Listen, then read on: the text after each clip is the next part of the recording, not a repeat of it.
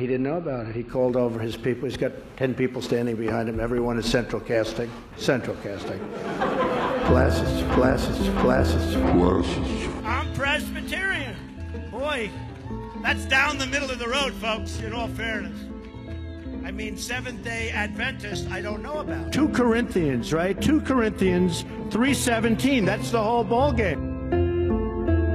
I like to do the right thing where I don't have to actually ask for forgiveness. When we go in church and when I drink my little wine, which is about the only wine I drink, and have my little cracker, I guess that's a form of asking for forgiveness. And I do that as often as possible because I feel cleansed. Have my little cracker, have my little cracker.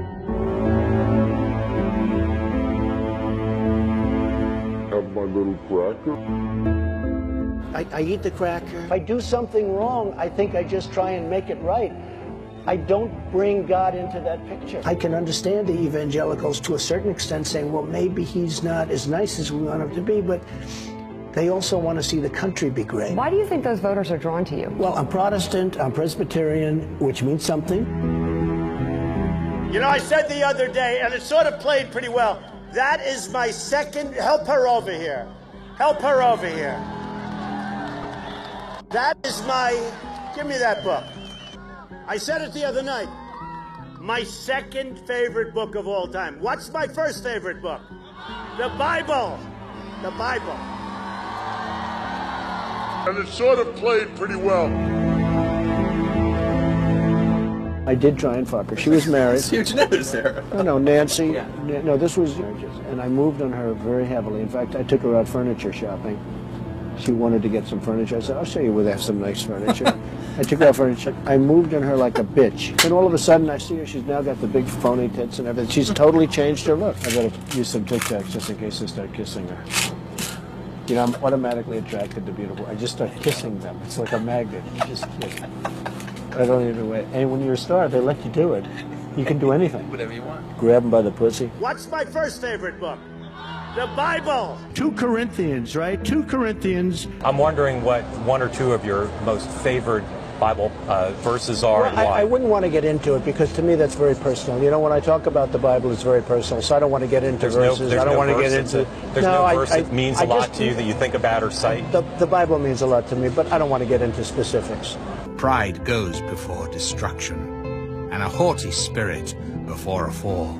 Nobody knows the system better than me. Nobody knows politicians better than I do. Nobody knows. Nobody's better. Nobody's stronger. There's nobody bigger or better at the military than I am. I love the First Amendment. Nobody loves it better than me. Nobody loves the Bible more than I do. 2 Corinthians, right? 2 Corinthians 3:17. That's the whole ballgame. There is nobody that respects women more than I do. I moved on her like a bitch. Nobody builds walls better than me. Nobody in the history of this country has ever known so much about infrastructure as Donald Trump. Nobody knows that better than me. Nobody even understands it but me. Nobody can do it like me. Which is why I alone can fix it. I have Ivy League education, smart guy. I know words. I have the best words. I mean, like, I'm a smart person. It's this. It's not my salesmanship. It's what? This. You know what that is? It's the brain power. I'm getting thousands of letters and tweets that I was right about the whole situation. I mean, I've been right about a lot of things, frankly. I should be a newscaster because I called it before the news. I watch this stuff. You know, I'm like a guy with vision. I have an instinct for this kind of thing. I'm good at war. I've had a lot of wars of my own. I'm really good at war. In my book, I predicted terrorism. It's a rigged system. I think I've done a great service by pointing this out. I was the one that really broke the glass ceiling on behalf of women. I think I'm doing the military a great favor. Did a great job in Texas, a great job in Florida. I truly believe that the first 100 days of my administration has been just about the most successful in our country's history. It looked like 1 million, 1.5 million people. Thank you, everybody. What a crowd, what a turnout. I understand steaks. It's my favorite food, and these are the best. Was this a good vote? The best. Okay, the best vote of his life. How am I doing? Okay, I'm president. Hey, I'm president. Can you believe it? You brag that you have sexually assaulted women. Do you understand that? No, I didn't say that at all. I don't think you understood what was said. This was locker room talk. I'm not proud of it. I apologize to my family. I apologize to the American people. Certainly I'm not proud of it, but this is locker room talk. For the record, though, are you saying that what you said on that bus 11 years ago, that you did not actually kiss women without consent or grope women without consent. I have great respect for women. Nobody has more respect for women than I do. So for the record, you're saying you never did that? I said things that, frankly, you hear these things are said. And I was embarrassed by it, but I have tremendous respect for women. Have you ever done those things? Women have respect for me. And I will tell you, no, I have not. Look, I hate to do it, but I will do it. I would give myself an A+. Is that enough? Can I go higher? I can be the most presidential person ever. We had the biggest audience in the history of inaugural speeches. The labor leaders that came out, one of them said it was the single greatest meeting I've ever had with anybody. It's the highlight of my life. Here's a picture of the crowd. Now, the audience was the biggest ever. That speech was a home run. It was the biggest standing ovation since Peyton Manning had won the Super Bowl, and they said it was equal. One thing this shows is how far over they go here. Look how far this is. This goes all the way down here, all the way down. They said it was one of the great speeches. They showed the people applauding and screaming. I've had a wonderful life and wonderful success. People loved it. They loved it. They gave me a standing ovation for a long period of time. When you look at this tremendous sea of love, I call it a sea of love. I eat the cracker. Written by a nice reporter. Now the poor guy, you got to see this guy. Oh, I don't know what I said. I don't remember. He's going like, I don't remember. Oh, maybe that's what I said. This was 14 years ago. They didn't do a retraction. That reporter he is talking about is Serge Kovaleski, who now works for the New York Times. As you can see right there, he suffers from a chronic condition that impairs movement of his arms. Principalities cannot control this man because he surrounds himself with Christians. He is a Christian.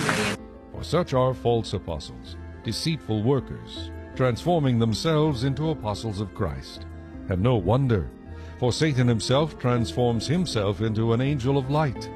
Therefore it is no great thing if his ministers also transform themselves into ministers of righteousness, whose end will be according to their works. So right now, let every demonic network that has aligned itself against the purpose, against the calling of President Trump, let it be broken, let it be torn down in the name of Jesus. Let a woman learn in silence with all submission. And I do not permit a woman to teach or to have authority over a man, but to be in silence. For Adam was formed first, then Eve. And Adam was not deceived, but the woman, being deceived, fell into transgression. We begin to deal with things. We deal with every demonic attack against him, against his mantle, against his purpose, against his position. As he stands in position as president, we declare every demonic network to be scattered right now. We declare right now that there is a hedge of protection over our president, first lady, every assignment, the purpose they carry in the mantle, and Supreme Court justices, if we get two more, come on, if we get two more. And right now, I know right now, we are scaring the literal hell out of demonic spirits by me saying this right now. And I do not permit a woman to teach. I now come into a priestly anointing. So I now can say that again, because they don't get it. I now come into a priestly anointing. Jesus is not the only begotten Son of God. He is not. I'm a son of God. He's the first fruit. He's the first fruit. He's the firstborn of many. Jesus is not the only begotten Son of God. He is not. When I go into the dry cleaner, that dry cleaning place becomes holy. I had every right and authority to declare the White House as holy ground because I was standing there, and where I stand is holy.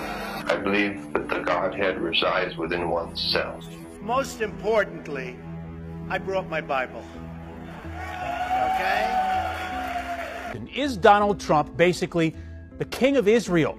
So that's how a radio host referred to the president today, and Trump quoted his remarks in a series of tweets this morning. The president thanking Wayne Allen Root for calling him, quote, the greatest president for Jews and Israel, and also for saying that, quote, they love him, Trump, like he's the second coming of God. Place yourself in the shoes of a Christian who decides to retweet someone else having referred to them as the second coming of Christ, without pointing out the absurdity of such a statement. Interesting times, folks. I know, though. He's cleaning up Washington, right?